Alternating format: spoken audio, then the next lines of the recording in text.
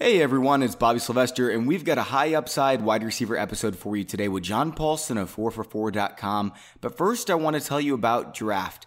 This is my go-to platform for best ball leagues, and they kill it with DFS too. It's not like the other big platforms where you have a budget to build your team. On Draft, you actually do a snake draft like the ones we do at the start of our season-long leagues. I can't get enough of it. And then their best ball leagues are terrific. There's a sleek and easy-to-use design, and you can do fast or slow draft best ball leagues. You can find them in the App Store or on Android by just typing in draft, and they're going to show up first. We've also got a free entry into a best ball league to give you if you sign up using playdraft.com/fantasypros so that they know we sent you. All right, let's talk some football.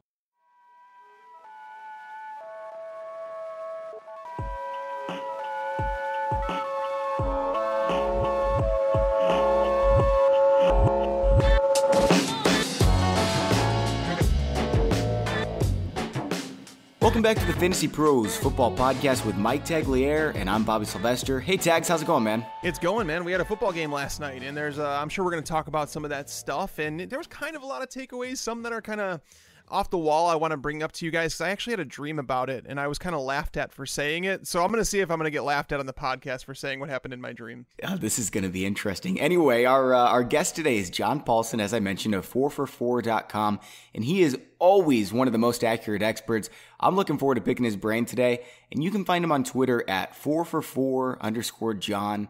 John, thanks for coming on the show. Thanks for having me, guys. It's great to be here. It's our pleasure. So it's always funny to me, guys, how every single preseason someone makes a nice play and their ADP skyrockets. All of a sudden, after that nice touchdown grab last night, Kelvin Benjamin is getting so much love and it's driving me nuts. John, how much stock do you actually put in a preseason performance? I don't really watch the preseason, the games live at all. Like I'll sometimes go back and look at Game Pass, and if there's a player that I'm not familiar with, a rookie or a young player that's sort of emerging, I'll look at his plays to try to save myself some time. But sitting there and watching the preseason, I think I'll pull out what's left of my hair.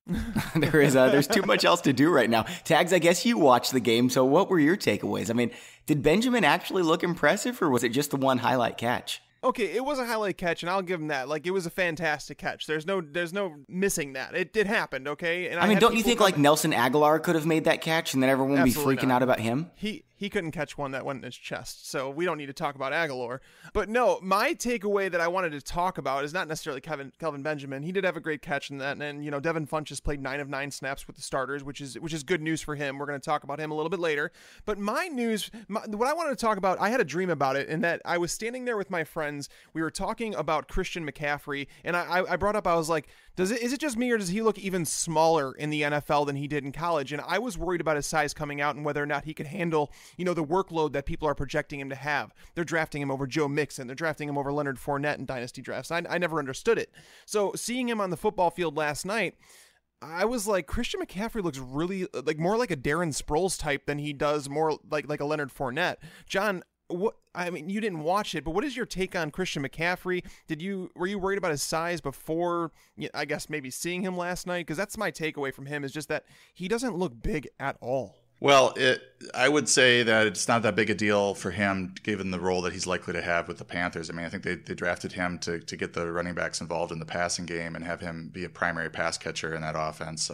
Whether or not Cam Newton will cooperate and dump the ball off to him frequently is another matter. But yeah, they're not asking with Jonathan Stewart there. They're not asking him to carry the ball a ton, and I think he'll be fine as long as they keep those carries between the tackles to a minimum. So are we talking about like he's going to be a Duke Johnson type of player and a Danny Woodhead type of player? I mean, obviously different size and everything, but like, is that what he's limited to, or are we actually going to see 150 carries?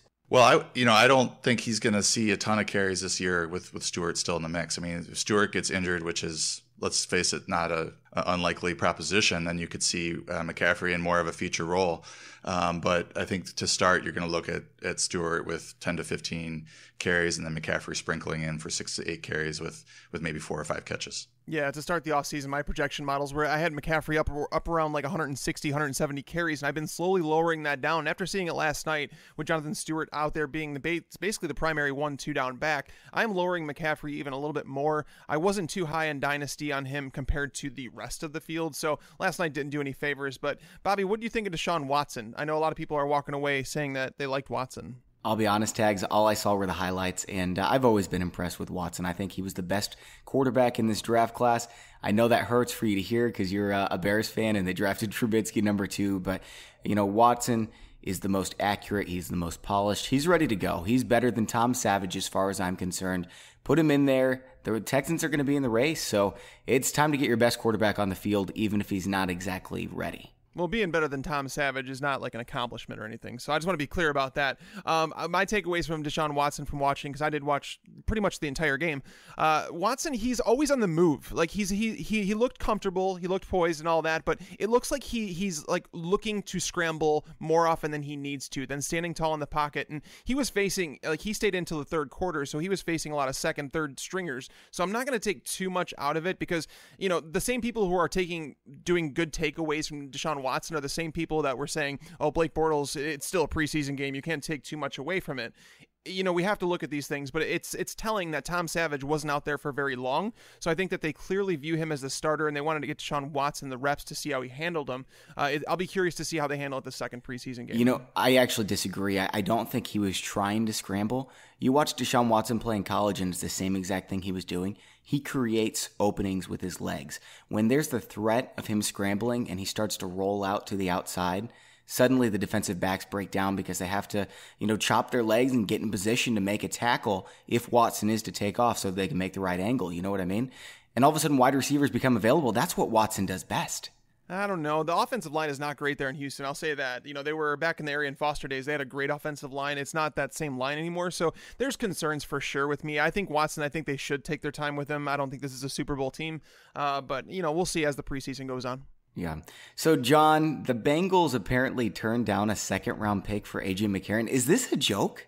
Well, they probably have Super Bowl aspirations and want to have a backup plan in case Andy Dalton goes down. That offensive line is not very good either, so there's a good chance that he's going to take a ton of sacks, and maybe they're just trying to keep that backup plan in place. Tags, what do you think about this, man? It's A.J. McCarron. Like, is he a top 10 backup in football? They could go sign Colin Kaepernick today or Kyle Orton, and I think either of them would far and away be better than A.J. McCarron. So why not take the second-round pick, then just go do that? Well, Kyle Orton's probably drunk somewhere, right? And Colin Kaepernick, I'm not part of Colin Kaepernick supporters. Like, whatever your feeling is, I just don't think he's a very good quarterback. That's my take on Colin Kaepernick. But you don't think he's better than McCarron? I don't know if he's better than McCarron. We haven't seen enough to judge that. But no, as of right now, I would rather have McCarron as my franchise quarterback than Colin Kaepernick. And I don't know if that's a hot take, but I prefer a pocket passer who's going to last a long time. I think Colin Kaepernick's getting to the age where his legs are going to start leaving him, and he's going to have to rely on his arm. And his arm has never been an accurate enough one. That's not good. On. So that's my case there. But think about it. Like last offseason, Sam Bradford went for a first-round pick. So would it shock me to see McCarron return a second? No. I think that if you're going to go out and do that, I think Garoppolo would be the more experienced one. But as we've talked about in this show, I don't think the Patriots are ready to move on. I think that they're preparing for life without Tom Brady next year, and I think that they're going to try and bring back Jimmy Garoppolo, and that's why they didn't trade him. Something else with the Cincinnati Bengals. The Cincinnati Enquirer reported that Jeremy Hill might just start the entire season unless he's injured or terrible. So, Tag, since we already know he's terrible, can we just roll that one out? This is the second beat writer. So, to be fair, I'm curious to hear John's take on this, being one of the most accurate experts. But Joe Mixon is someone that we've had a disagreement on the show with guests, myself. Some agree with me, some don't. Are you drafting Joe Mixon in the top 2 or 3 rounds confidently at this point, John? Well, not with these types of reports coming out, and I know the depth charts at this point in the off season are not, real stable or written in stone. But they had Mixon with the third team, they had Hill with the first team, and that's just when you start getting into this point mid-August, and that's still going on, and you have beat writers saying that Hill's going to start. Or unless he's terrible, well, then yeah. So it's tough to draft Mixon in the third round. That's the problem for me because his ADP's in the third round. You have multiple guys going in the 4th, 5th, 6th round that I don't think are that much different in terms of their situation and the security of the situation. I would pass on Mixon there and hope that I can get him later on if his ADP starts to drop. Yeah, for sure. And Bobby, if you missed it, Marvin Lewis came out and said that he wants to see how Joe Mixon does in pass protection. That's like his biggest thing, because Jeremy Hill and Gio Bernard are known as to be pretty good pass blockers, and it's going to be required that they stay in and do that. Now, Mixon was really good in college when it came to pass blocking, so I don't really have any concerns about that. And I do think that eventually he takes over the job. But, I know we talked about this a little bit yesterday, so I don't want to harp on it too much. It kind of reminds me of Thomas Rawls. Like this time last year, Thomas Rawls was going at the end of the third round, beginning of the fourth. And like we didn't even know if he was going to be the running back. And we all know how that one turned out. I mean, Christine Michael took over, ended up leading the Seahawks in rushing yards, which isn't really saying much because he was behind Tyrod Taylor for rushing yards on the season. But Thomas Rawls just disappeared. People were drafting him really early. Yeah, that's a great transition. Thomas Rawls is Martavis Bryant, the whole reinstated thing, we could talk about that, but Thomas Rawls is the transition here in that they're saying that Rawls is the number one running back in Seattle right now. That earlier this week, him and Lacey were splitting first team reps, and then ever since that one practice, Rawls has been getting all the first team reps. We don't know if it has to do with Lacey's ankle, if he's still trying to come back from that, if he's trying to learn the offense. We have no idea, but the fact that Thomas Rawls is getting first team reps over Eddie Lacy right now is a bit telling because he's a veteran, obviously. So I think Lacy is a guy that's been moving down my draft board this offseason. John, do you have a good take on the Seattle backfield? Yeah, I mean, I had Lacy fairly low to start this offseason just because, I mean, I think he's good, but you can't count on his health, and he's joining a backfield that already has Thomas Rawls. You also have CJ Prosise there, likely the third down back, and it's just one of these muddled backfields. And on top of it, you have his weight issue, you have his doghouse issue with the Packers, and maybe that repeats itself with Seattle if he starts to gain weight. And then he hasn't been able to stay fully healthy. So I think Rawls is definitely the value right now, given what's going on there. And it's just one of these backfields. I really don't want to invest too heavily in it. But if I'm going to take somebody, it's either going to be Prosise or Rawls in late rounds. Yeah. I mean, you look at this miserable offensive line too, and Eddie Lacy doesn't necessarily fit that scheme. Thomas Rawls, he runs so hard. He creates, he falls forward. He's always just blasting people. He's probably going to get hurt in 3 weeks because of the way that he runs. But I have no problem with the Seahawks starting him whatsoever. I don't think the difference in talent, in what I would expect in production would be that much different between Rawls and Lacy. Lacy's clearly more talented, but Rawls just fits the scheme a little more, in my opinion, Tags. Well, I've talked about CJ Prosise. Prosise is the one I want out of this backfield. I don't think that I'd want to own Lacy or Rawls at this point, just considering how the state of the offensive line. I don't think any running back can average more than 4 yards per carry behind it. Now, granted, they're going to score a lot more touchdowns than most offenses. They're going to rank. I mentioned it on yesterday's show that the Seattle Seahawks, since Russell Wilson came to that team, they have ranked top 9 in scoring in every single year except last year, which was obviously the one where Russell Wilson, was dealing with his multiple leg injuries where he was basically had duct tape on his legs and keeping him together. So, that's where you can hang your hat saying that you want one of Lacy or Rawls, but I think it's going to be a headache from week to week.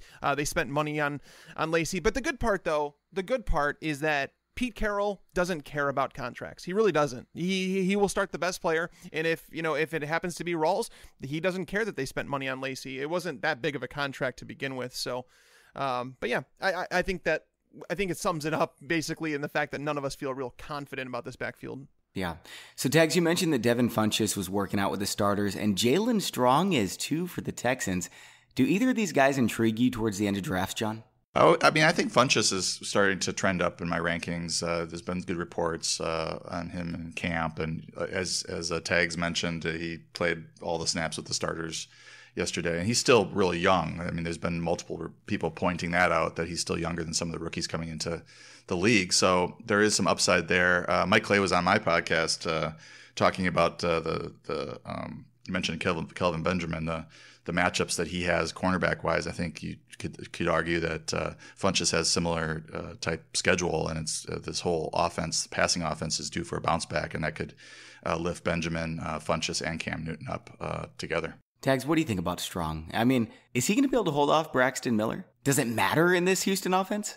No, it doesn't matter. And that's to answer the question. No, there's not. I wouldn't draft either of them in fantasy. I know Jake was on our show just a couple days ago and talking about Braxton Miller, how he thinks he's worth a late flyer. I don't think either of them are. I think it's a tight end heavy offense. I think that DeAndre Hopkins is still going to see plenty of targets. And the only reason that Strong is running with the starters is because Will Fuller is out with a broken collarbone. So, he's probably going to miss a few games to start the season, but Strong is like a touchdown or bust option for me. And it's not to say he's a bad player, because I think Strong has kind of been forgotten about a little bit, but at the same time, from a redraft standpoint, you shouldn't want to touch either of them.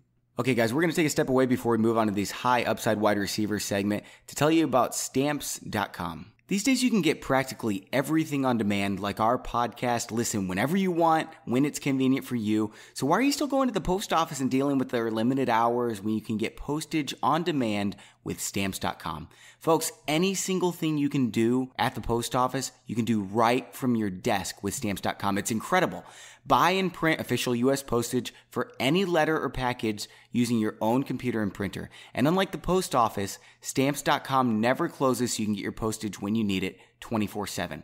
I put more value into my time than just about anything, so since I started using Stamps.com, I've saved so much time and I couldn't be more happy. I sincerely recommend this service to every single person listening. Just one trip prevented to the long lines is well worth the cost. And right now, Fantasy Pros even has a special offer for you with a 4-week trial that includes postage and a digital scale. This offer is so great, and they can do it because virtually everyone who takes advantage of the offer realizes just how great their service is and sticks around. I'm sure you will as well. So don't wait. Go to Stamps.com before you do anything else. Click on the radio microphone at the top of the homepage and type in Fantasy Pros. That's Stamps.com and enter Fantasy Pros. Stamps.com, never go to the post office again. Okay, guys, let's talk about these high upside wide receivers, and we're going to do the same way we did with our last episode in the high upside running backs. We're just going to go round table tags. I want you to bring up a high upside wide receiver first and just give us your pitch on him, and we'll tell you if we agree or disagree. Well, I was going to bring up someone else first, but let's start with Funchess. We just started talking about him and the fact that, his schedule is fantastic. The Panthers have one of the better schedules. Even the schedule starting off starts really well. And, we've talked a lot about Christian McCaffrey and how he doesn't necessarily fit Cam Newton's strengths. What is Cam Newton's strength? He has a cannon for an arm. Whether or not he's accurate with it is a different story, but he has a cannon. Ted Ginn is gone. Kelvin Benjamin is not going to be beating people 40 or 50 yards down the field. That's just not what he does. He's that possession receiver. He's that red zone guy. But now you have, Curtis Samuel, a former running back. You have Christian McCaffrey. You have Greg Olsen healthy. For all these guys eat up those targets over the middle of the field. So that's not where I think Funchess is going to excel, but it's the deep game. He's playing with the starters. And if you want to use Cam Newton towards his strengths, you need to throw the ball deep. And Devin Funchess, over the first 2 years of his career, has averaged over 15.5 yards per reception. He's caught a touchdown every 13.4 targets. To give you an idea as to how often that is, it's the same number that Michael Thomas posted in his rookie season last year. Wow. So obviously, it's hard to find someone in the double-digit rounds like Funchess who can offer double-digit touchdown upside, and I think he does because, he is 6'5". So not just Kelvin Benjamin in the red zone, but he can be one of those guys too. I just think that it's one of those guys, it's a post-hype sleeper. Last year in the preseason, we saw him catch a circus touchdown in the red zone, and everybody, his ADP rocketed, similar to the way that Kelvin Benjamin's is probably doing this morning. So for me, Funchess has been a buy all off season. Ron Rivera has talked about, we haven't used him to his full potential, and we're going to change that this year. Seeing him out there for all snaps with the starters, I am ready to believe. And one last stat I have, Funchess has seen 121 targets over his 2-year career. Produced 138.4 fantasy points with those targets. Kelvin Benjamin saw just 3 targets less than that last year and scored 4 less fantasy points. So their efficiency has been roughly the same, despite the fact that Funchess has been somewhat of a downfield threat. So I'm excited about him, and I don't think it would shock me to see Devin Funchess finish as a top 40 wide receiver in standard and PPR leagues. I agree. I'm pretty high on Funchess as well. I've got him the sleeper tag. I was higher on Curtis Samuel at the start of the season, but it just seems now like they're not going to use him as much as Funchess, so I'm all on board. My only issue here is Cam Newton's hurt, and Derek Anderson is even worse than Cam Newton, if you can believe that, in passing. And, they've got all these guys to pass to now. Kelvin Benjamin's pretty good. Christian McCaffrey's probably going to be primarily used out of the slot. And they've got Curtis Samuel, who they just added. So I'm just not really sure Funchess is going to see enough balls for me to start him from week to week. But if there's an injury, yeah, I mean, I could see him being a flex play. Well, that's the thing is, so, I mean, if Cam Newton gets hurt and if Derek Anderson or Joe Webb is the starter there, I don't think anybody's really worth rostering in fantasy leagues, to be honest with you. I mean, maybe rostering, but not startable. John, I know you said you're moving Funchess up, your board. How high are you moving him up, and what are your concerns about him? Well, I was looking at Funchess yesterday, and I moved him up to about a wide receiver 5, I think 60 something in my rankings. And it's just, my concern with it is his targets last year. I mean, you have Greg Olsen, who's a heavily targeted tight end, 129 targets last year. Kelvin Benjamin, 118 targets last year. Ted Ginn's gone, so that opens up 95 targets, but they added Samuel, they added McCaffrey. The running backs there didn't get many targets at all, and now you're probably going to be targeting McCaffrey 70, 80 times. So, I'm worried about week-to-week stability. He's going to have to take some targets from Benjamin or from Olsen if he's going to, be an every-week fantasy starter. So, John, do you have a high upside wide receiver for us? Yeah, sure. My number one target in the middle of the draft is Pierre Garçon. This is more for PPR formats, but he's a pretty good standard player as well. Reunited with Kyle Shanahan in Washington, or from Washington in San Francisco. Last time they were together, 2013, Garçon caught 113 passes for 1,346 yards and 5 touchdowns. Not a huge red zone threat, but given the competition there for targets and the quality of the team, I think they're going to have to throw more than they'd like to. And he should see a ton of targets. I think that's why Shanahan went out and got him, because they wanted somebody you could trust in that wide receiver 1 spot. Yeah, I like Pierre Garçon quite a bit. I think he's the safest play outside the top 100 of anyone in football. Tags and I have talked about him quite a bit. Tags, do you want to add on to this, though? Yeah, I mean, Garçon is someone that worries me about his upside. I think he's one of the safest wide receivers to draft. I think he's a lock for wide receiver 3 production. I just don't know if I could see him finishing, even as a wide receiver 2 in standard formats, just because the touchdown upside may not be there. I mean, he could get 90 receptions, right? If he gets 90 receptions for sure, 1,100 yards and 5 touchdowns, that's still a top 14 wide receiver. 5 touchdowns might even be stretching it with this offense. I mean, Kyle Shanahan can work wonders, and I believe that. But so looking at the research I did in terms of how much does team scoring matter for offenses, so I think it's safe to project the 49ers to finish as a bottom 10 scoring offense, which means that Pierre Garçon, in terms of over the last 5 years, like historically, 15% chance on a bottom 10 offense to finish as a top 24 receiver. It's only a 13% chance to finish top 12. So it's going to be a rough sledding for him. Now, like I said, he's one of the safest wide receivers to draft in that range, which is why he'll wind up on some of my teams if I have like Sammy Watkins, who's a very, maybe like a high risk type guy, whereas Pierre Garçon is one of the safest guys in fantasy football for me. Absolutely. So we're not going to talk about Kevin White or John Brown. We've done that virtually every single episode. Of course, Tags and I would say them both here. The first guy I want to talk about is actually Corey Davis. Corey Davis right now is listed as the number 41 wide receiver in terms of ADP. Expert consensus actually has him quite a bit lower than that, and I'm surprised. I've said this stat before, and I said it earlier today on the Christopher Harris podcast. Every single rookie wide receiver drafted within the top 5 was a top 25 wide receiver their rookie season in the past decade. That includes Braylon Edwards, and I understand this is a running offense. They added Eric Decker. They've already got Rashard Matthews, Delaney Walker. I understand that, but I look at this team, and even over Derrick Henry, I think Corey Davis is the single most talented player on this roster. I mean, you watch the film, and he checks every single box. He's big. He's fast. He's got strong hands. He's a crisp route runner. He's a warrior after the catch. He's got great instincts, great footwork. He has everything going for him. And I understand he might not get all the snaps right away, but I'm telling you, when Corey Davis puts it together, and also these college schemes are much more fit to transition into the NFL, I think Corey Davis could surprise us. I mean, we saw what Michael Thomas did last year. You telling me Corey Davis isn't as talented or more than Michael Thomas?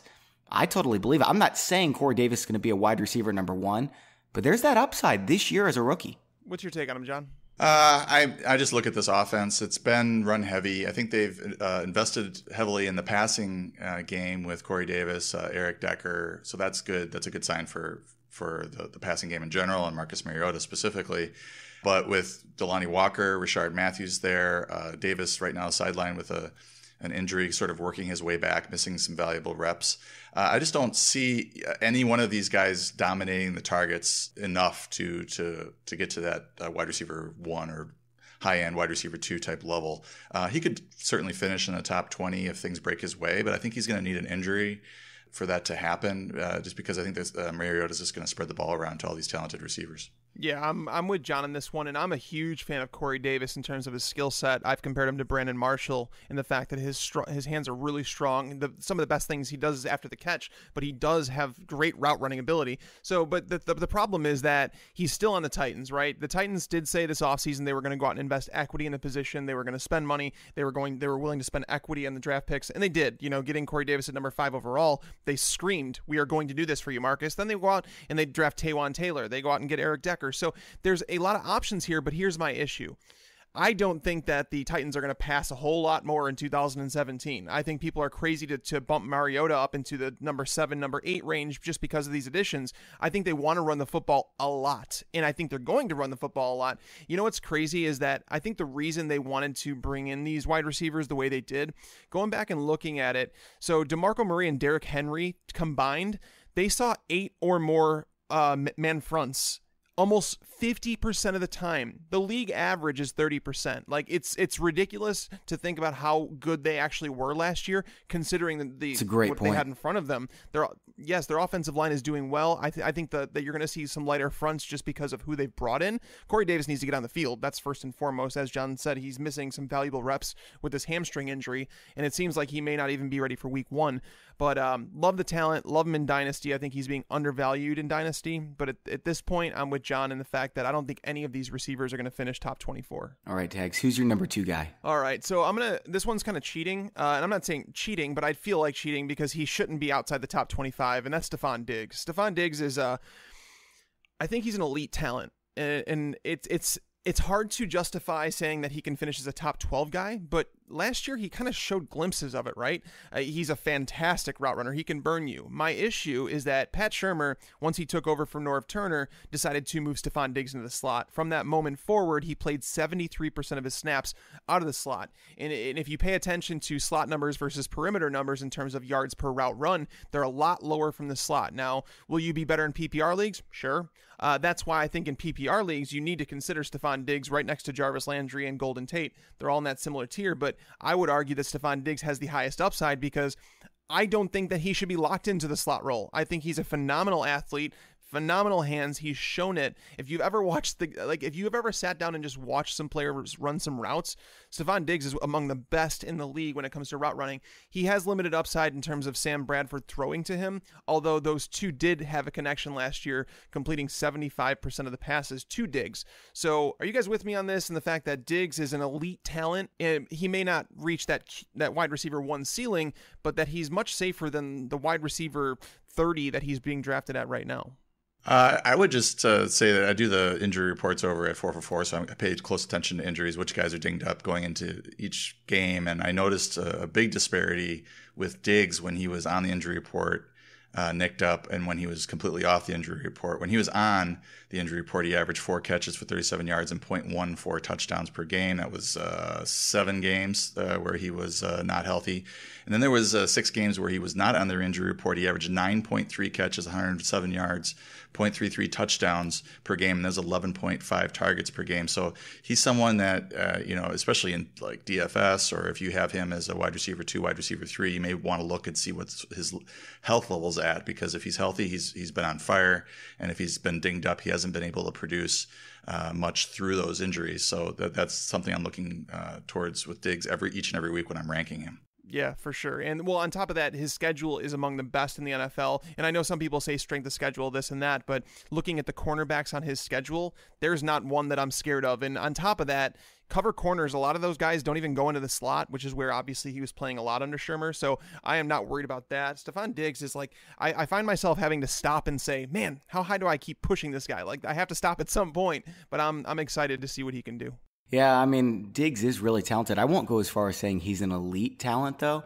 I mean, I would reserve elite for maybe the top 8 wide receivers in the league. I bet I could come up with 15 that I think are more talented than Diggs. I think he's got substantial upside, don't hear me wrong.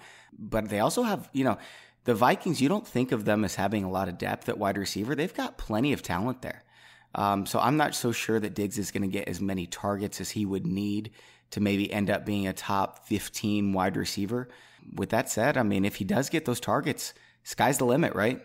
For sure. And that stat that John threw out there, I had that exact stat inside of my in my player profile for Stephon Diggs. So if you guys want to read up more on Diggs and why I love him, check it out in his player profile. It's very detailed, including those injury reports, because Diggs was just a different player when he was healthy. All right, John. So who's your number 2 wide receiver here? Well, I'm going to throw out a name. I think he's an undervalued player, but he also has top 20, top 15 upside. It's Tyrell Williams in San Diego. Mike Williams. My guy. You're right. Yeah, his ADP's been kind of beat down because of the draft pick of Mike Williams, but Mike Williams is obviously dealing with a back injury. He's missed all of camp. He may not be ready to start the season, so I don't think that Tyrell Williams is in any danger of losing his job to him. He stepped in for Keenan Allen last year when Allen got injured and finished as the number 12 receiver in standard, 18 in PPR. So we know he has that top 20, top 15 upside depending on the format. And, given, he's playing with Phillip Rivers, he's a good quarterback, and behind Keenan Allen, who has not been the most durable player over the last couple of years. So if Allen goes down with another injury, you have a player who's definitely has wide receiver 1 upside, and you can get him in the 8th or 9th round. I just took him in the 9th round, NFL 10. I just feel like he's way undervalued this year. Agree. He was on my list too. Oh, was he really? That's awesome. Yeah, I actually moved him all the way up to wide receiver number 26. His ADP's wide receiver number 44 right now. We're talking about someone who was a top 15 wide receiver last year and wasn't even the wide receiver 1 for, the entire year. He just really emerged. So what can he do this year, especially with Keenan Allen lined up opposite of him, drawing away a lot of the attention? I'm really impressed with him. And, we talk about Matt Harmon all the time when we talk about wide receivers because he does some awesome work with their route running trees. He says Tyrell Williams has one of the best route running trees in all of football. That's impressive. I missed that myself, him saying that. But Tyrell Williams on his resume now, after just 1 year of playing with Phillip Rivers, essentially, he already has a higher fantasy football finish than Keenan Allen has ever had. And you could throw injuries out there, but that's part of it, guys. Like, we all have to look at all this stuff. But my issue, and everybody knows that I'm not a Keenan Allen lover, right? But the problem here is that you can't project Keenan Allen for top 20 numbers and project Tyrell Williams for top 30 numbers. It just doesn't work when you add in Antonio Gates, Hunter Henry, Melvin Gordon being a top 6 running back, like all these things. And people are kind of forgetting about Travis Benjamin, who I guess is supposed to be playing that Malcolm Floyd role. That they signed him to a big money contract last offseason, so I don't think we should forget about him because he was playing hurt through a lot of last year. So my concern is that this offense becomes extremely unpredictable. We've talked about their schedule on the show before, where the AFC West has a brutal schedule this year. It's not very good. So for me with Tyrell Williams, the upside is certainly there, but if you're going to say Tyrell Williams has that upside, I think you also have to say that Keenan Allen is not going to live up to expectations. I knew I can't remember who it was, but someone was telling me they had Keenan Allen outside their top 30 wide receivers because of this. Christopher Harris has him really deep. I was talking to him today. I don't remember how far, but I think maybe outside his top 30. That's kind of crazy to me, but I've talked about Keenan Allen enough. I'm going to give my next guy, but first I want to tell you about yourrules.com. Before you just use the same commissioner service as always, there's a hot new site offering some incredible new customizable features. Instead of set it and forget it with yourrules.com, you've got the ability to manage the outcome of your weekly matchup. They're the first site out there to offer a fantasy experience that's much closer to how a real football game is managed. I'll definitely be using their site this year to take advantage of some of these features. To learn more about in-game substitutions, points for penalty yardage, and the unique ability to handle injuries, head over to yourrules.com and register for the 2017 NFL season. Your Rules is fantasy sports your way. That's www.yourulz.com. Okay, so Tyrell Williams was actually the next guy that I was going to talk about. So I guess it's time to talk about Eric Decker again.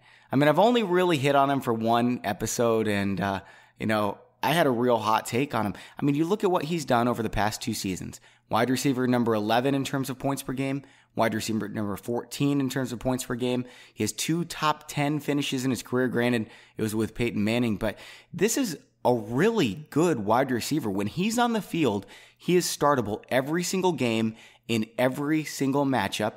And granted, he's probably going to only play 6 to 10 games like he usually does, but let's say he stays on the field for 15, 16 games this year. If I knew that was going to happen, I'd draft him right there around Demaryius Thomas, around Keenan Allen, around Devontae Adams, DeAndre Hopkins, Allen Robinson.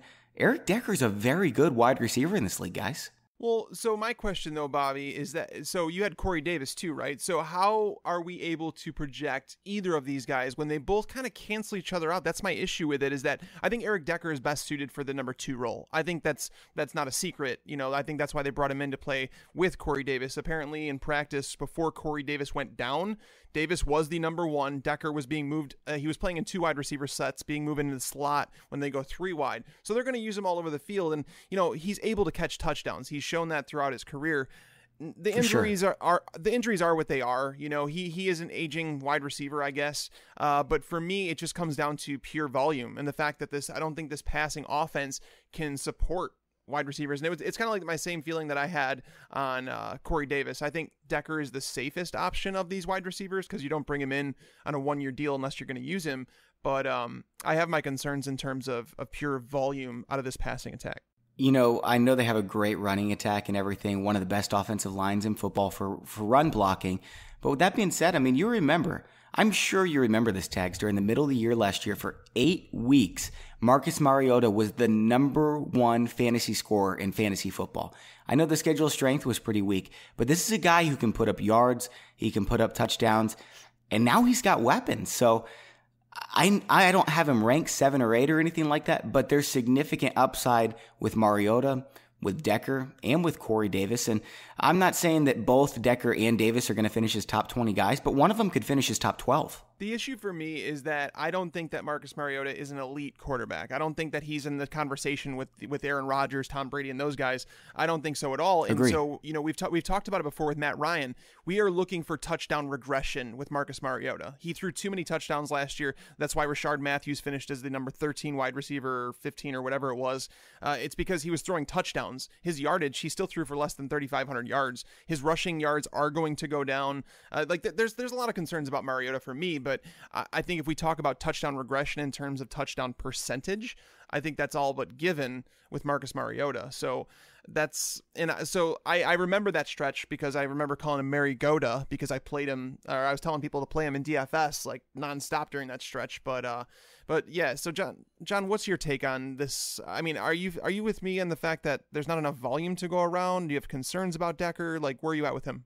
Well, I've got, I'm aware of the touchdown regression as well. TJ Hernandez at 4for4 does a great series on touchdown regression, and Mariota is one of those guys. But, he and I discussed it, and given the investment that they've made in the passing game there, given Mariota's, the first 27 games as a pro, he's averaged, I think, 17.7 fantasy points per game, which is what Dak Prescott scored as a number 6 quarterback last year. So I have Mariota in my top 5. I'm one of those crazy people that think that he can actually do it. So I like it, but even with that, so I even have him in my top 5.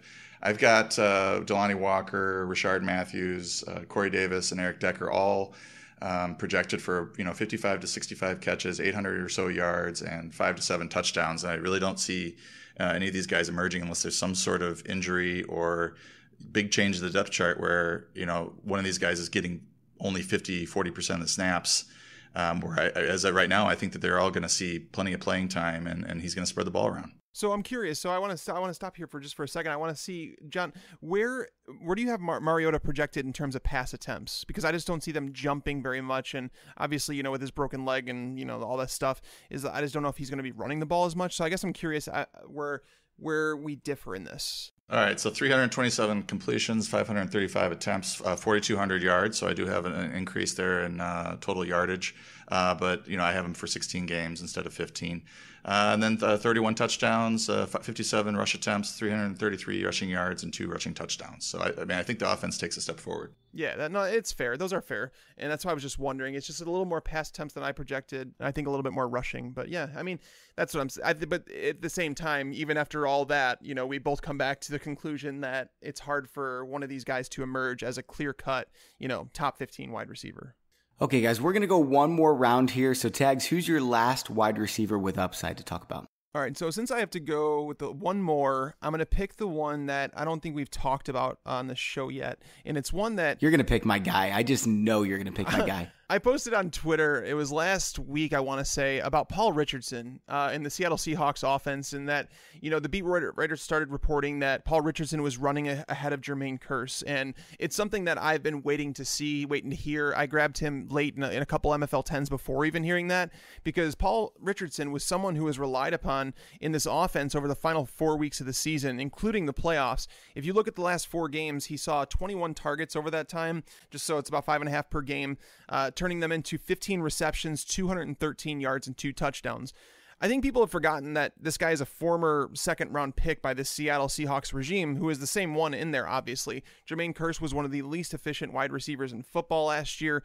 Tyler Lockett suffered a gruesome injury, and I know that some people keep telling me, they're like, Mike, Richardson's only out there as the number 2 until Tyler Lockett's healthy, and that I'm not banking on Lockett coming back as the same player, and I don't know how people are just assuming that after that injury he suffered that he's going to. He's a player. His career might be over a lot. That's the thing. I don't know if it's over because they're saying he's coming along nice in his recovery, but we heard similar things about Jamal Charles last year. Granted, he's young; he could bounce back from injuries a little bit better than someone who's older like Jamal Charles, but for me, Tyler Lockett's a guy that relies a lot on speed, a lot on agility. He's not a guy that's going to win jump balls or anything like that. So when you have a bad ankle injury like the one that he did, it doesn't look great. And Paul Richardson looked really, really good in his role last year. And as I mentioned, this is a Seattle Seahawks offense who's going to be top 10 in scoring. So why don't you want to choose someone outside of Doug Baldwin? I mean, people, I know why they like Baldwin, but Baldwin himself has been a bit inconsistent. Even though he's finished as a top 12 wide receiver in each of the last 2 seasons, he's been volatile on a week-to-week basis. So Paul Richardson could turn out to be a steal late in drafts. I like that one. I mean, Baldwin is not a prototypical type of stud. He doesn't have a great athletic profile. He's like 5'10". He's playing a lot out of the slot and everything. Richardson definitely has the athletic ability to emerge. This Seattle offense is goofy though, so I'm not going to put any stock in it, but upside, yeah, Richardson's there. He could be a wide receiver too. I have him down to 6 foot PS. But I was like, wait a minute, he can't be that short because I didn't think he was that short. He's thin. He needs to put on some weight if he's going to be like somewhat of a possession guy. But John, have you given any thought to Paul Richardson? Yeah, I mean, I think Richardson is an interesting player. He's also basically free, so if you want to take a flyer on him at the end of the draft, that's fine. I think I would rather have Lockett since he was running ahead of Richardson last year before getting injured. Lockett's back off of PUP and has been fielding punts at practice even. So I think he's feeling okay and is coming along nicely. And this is an offense that doesn't throw a ton. Russell Wilson had about 550 pass attempts last year. Previous years, it's been under 500. So you have Doug Baldwin as the clear number 1. You have Jimmy Graham coming on and getting healthier in his second year after his surgery as the number 2 option. And then now you're talking about the third option, kind of a lower volume passing game.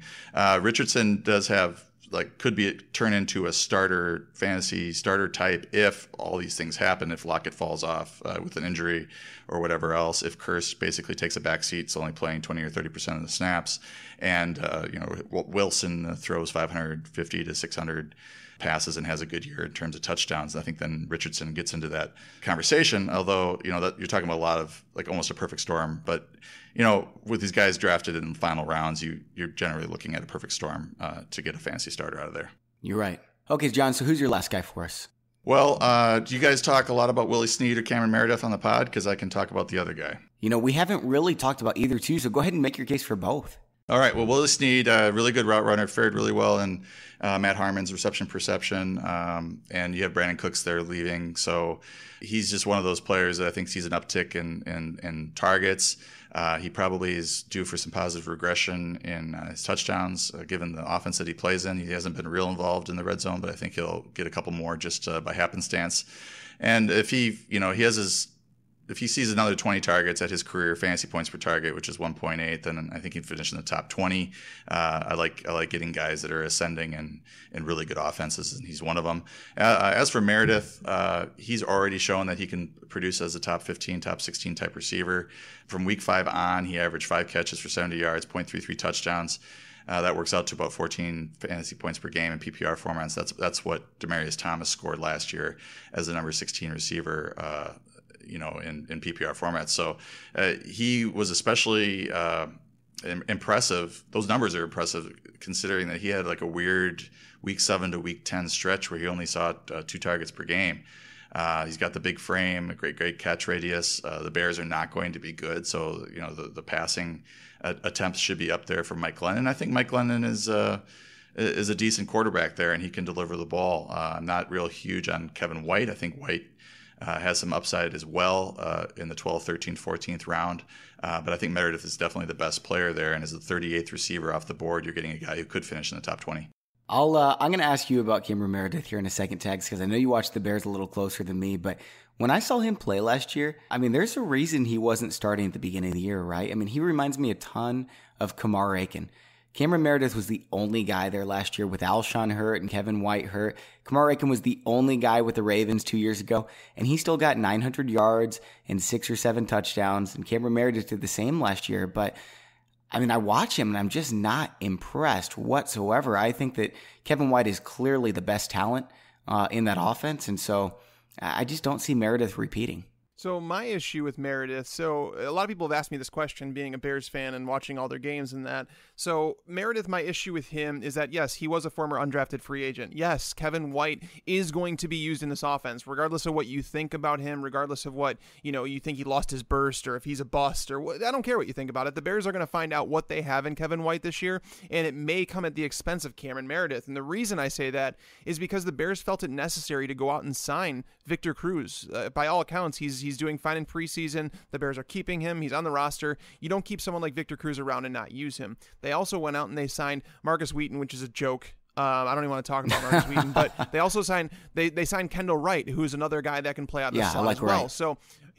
So my issue, I do too. I think that Wright was kind of underused in Tennessee, and I think that there was a disconnect between him and the coaching staff, whatever the case.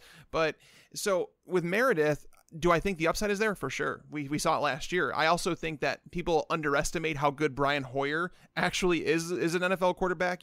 We saw him support Cameron Meredith. We saw him support DeAndre Hopkins. He's been a quarterback that can support a top-tier wide receiver. Now, as you went later in the season, though, we saw the Bears slowly transition Cameron Meredith into the slot, and that's when he had 2 of his better performances against Green Bay and Washington late in the season. So think about those defenses, though. Green Bay and Washington, man. Well, I'm not saying Green Bay is something, but I mean, Washington, whatever. But I mean, the fact of the matter is, will he get enough targets or playing time to justify, a 10th round pick or 9th round pick, which is where he's going? And I think you can make the case where I understand John's case and why you would want to draft Cameron Meredith. I have my concerns, but when you're that late in drafts, there's going to be risk with every single player, and we've seen Cameron Meredith perform. I mean, 400+ yard games in his first season where he actually played. So, he kind of that's big time. Yeah. I just prefer John Brown in that range, so I'm not especially excited about him. Oh, for sure. I've got Cameron Meredith a little lower than ECR just because of my love for Kevin White, but Meredith does have the upside. He showed it. I'm with you. And Willie Snead, every point you made, I'm right with you, John. Yeah, and I would just add that I took Matt Harmon's data from his reception perception and kind of put it all into one number because I like to have a ranking at the end of the day because he does a great job with gathering all this data. He does the write-ups for each of these players, and that's it's really great information. But it's hard to figure out where where the numbers put each of these guys. And Meredith finished. Out of the 50 guys that he charted, Meredith finished 18th once I combined all the numbers out of 50. Snead finished 6th. So you're talking about 2 of the top tier type route runners. Maybe Snead being a little bit better than Meredith in that category. But Meredith certainly showed well compared to some of the other guys that he charted. So I have a deep sleeper, and it's not someone with especially high upside, but someone that I think is at least worth mentioning while we're talking about high upside wide receivers, and that's our Darius Stewart. And I feel so dirty for even saying that, but he is starting for the Jets, and he's one of these guys that we don't know that much about. He's got a nice athletic profile, and Robbie Anderson's the number 1. Jets are going to be playing from behind so much. Maybe, just maybe, Stewart will end up all right. I mean, I'm not drafting him in a standard league, but he's a name to watch out for. But the guy I want to talk about for my last player is Dante Moncrief. We haven't mentioned him all that much. Right now his ADP is number 33. This is a guy drafted in the top 50 last year in most leagues, and he really didn't disappoint. He was just hurt. I know he's not going to get a ton of yards. He probably won't finish with 1,000. But if you told me Dante Moncrief had 15 touchdowns this year, it really wouldn't surprise me that much because he's among the best in the NFL at grabbing the ball up in the red zone. I'm not high on Moncrief due to the yardage issue, and I think that the touchdowns are nice, but if you're depending on that with what's going on with Luck and his shoulder, the quality of that offensive line. I'm certainly not depending on Moncrief. I'm not really even drafting him. I've got him right where ADP is, but I think because of the touchdown upside, it's a real nice ceiling. Yeah, and ADP is a little high for me, so I don't have any shares of him at this point, given where I have him ranked. That's just my take on Moncrief. Yeah, I want to say, wasn't Harmon extremely high on Moncrief? Because I've been a Moncrief fan for a while. I think that he's better than advertised, but you're right. And the fact of his yardage has not been there because his targets have not been there. I want to say when I went and looked at it, I think last week I was looking at it, that he was ranked 49th among wide receivers in targets per game. That's not going to get it done. You're not going to finish as a top 15 wide receiver if you're not getting the targets. That's just the bottom line. Yeah, Moncrief actually finished, when I rolled the numbers into one number, he was 19th right after Cameron Meredith. So I'm not sure about the write-up I don't remember what he wrote about Moncrief, but the route running is there. It's solid. For sure. All right, Tags, let's answer questions from the listener mailbag. And if you want to send in questions, it's mailbag@fantasypros.com, or you can hit up Tags on Twitter at Mike Tagliere NFL, or me on Twitter at BobbyFantasyPro. Okay, Tags, what's the first question? All right, so the one question I wanted to ask, and I think it's a good one for John, being as accurate as he's been over the years. The one was, do you ever stray from your rankings during a draft and take a player in the same tier, but that you have ranked lower? And what are the factors that would make you do that? I do that from time to time, and a lot of it is I have a couple players in the same tier that are ranked closely. And for example, this year I have Michael Crabtree ranked ahead of, say, Willie Snead. And I could get Crabtree in the fourth round pretty much every single draft if I wanted to. And if I'm doing 20, 30, 40 MFL 10s, I don't want to have 20, 30, 40 shares of Michael Crabtree. So I also like Snead, as we discussed earlier. So I will take him every now and then. It also just sort of depends on the other receiver I have already drafted, or two receivers I already drafted. If I have a high upside guy, but a low floor, then I might draft, like you mentioned, a Pierre Garçon, a safer play, or a Crabtree in the fourth, as opposed to maybe Tyreek Hill in the fourth. If Tyreek Hill, I think, has a wider range of outcomes, and if I have Julio Jones already locking down my number one spot, I'm more likely to take somebody like Hill in the fourth round for some upside.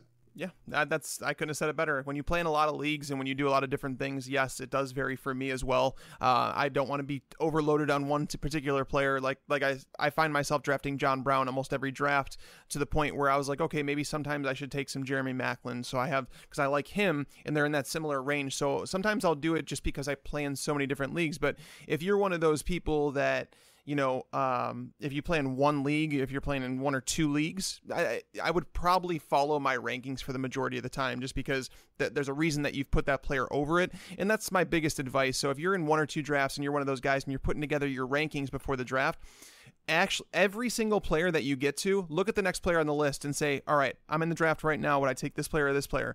You obviously just keep going down the list and do that. And so when you go into your draft, you don't overthink it. It's like, who is the next player on my list? I asked myself this when there was no pressure on me, and this was the answer I came up with. So that's my biggest advice I can give. Yeah, I really don't do this very much. I pretty much stick to my rankings. Like, even if I drafted 5 high upside guys, if the next guy on my list is Jamal Williams, who's another high upside guy, you know what? I'm going for it. I don't mind having 8, 9 high upside guys on my team, because, if 4 or 5 of them hit, I'd probably win the championship, right? And it's the same kind of thing with safe players. If I've got 8, 9 safe players on my team, then I'm really happy with how my team looks, and I'll find upside on the waiver wire. But I don't stray from my rankings very often unless it has to do with like buys or having too many players on the Browns or Rams or something like that.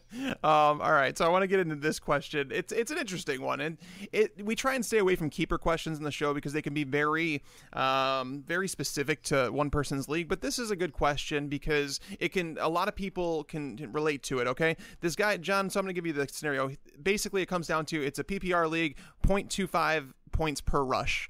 All right. He has David Johnson that he can keep for a first round pick. He has LaShawn McCoy. He doesn't know the draft order, by the way. Right. He has LaShawn McCoy he can keep for a third round pick, and Isaiah Crowell for a 9th round. At what point do you say you just take David Johnson, right? I mean, or do you take the value in LaShawn McCoy for a 3rd, Isaiah Crowell for a 9th? I would just keep David Johnson this year. I mean, him and Le'Veon Bell are just so far ahead. I like McCoy as well, but so far ahead, those two. You have Elliott with his suspension sort of looming, and then the drop off at running back after the top 8 or so guys.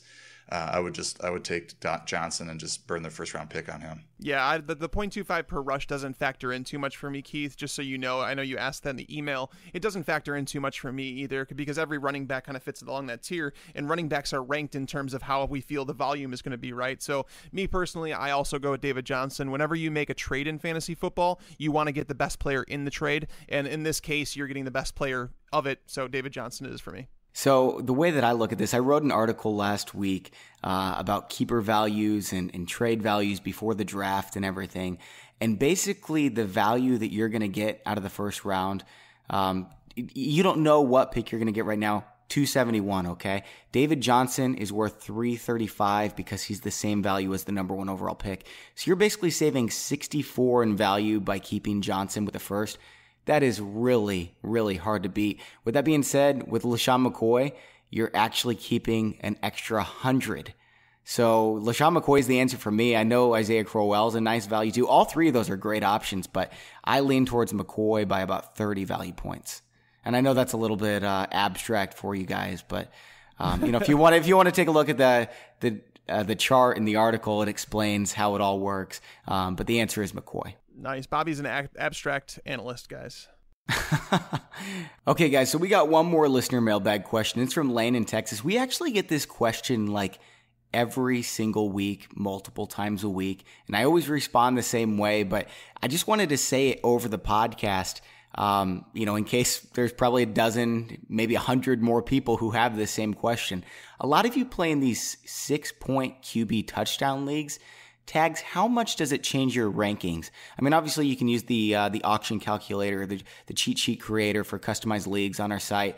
I would point everyone that direction for no matter what kind of league you have. But just for a shorthand answer, Tags, how much would it change your ranking of, say, Aaron Rodgers? It bumps Rodgers up a little bit because he obviously throws touchdowns, but it doesn't move him up like a whole round or anything like that. Whereas like right now, I'm comfortable drafting Aaron Rodgers at the start to mid 4th round, depending who's on the board. But with that being the case, maybe the end of the 3rd round, it doesn't move him very far, because the only reason I'm debating Rodgers at that point is because all of the guarantees in quotes are off the board at that point. So for me, it doesn't, if anything, it lowers a couple quarterbacks for me, like Tyrod Taylor. I love Tyrod Taylor, but you have to lower him down if you're playing in a 6-point passing touchdown league, because he's not throwing for 30 touchdowns, right? So if anything, it just hurts the rushing quarterbacks, and it helps the pocket passers like Rodgers, although he does add some with his legs. John, what do you think about this one? Yeah, I would agree. I would still wait on quarterback. That's generally my plan.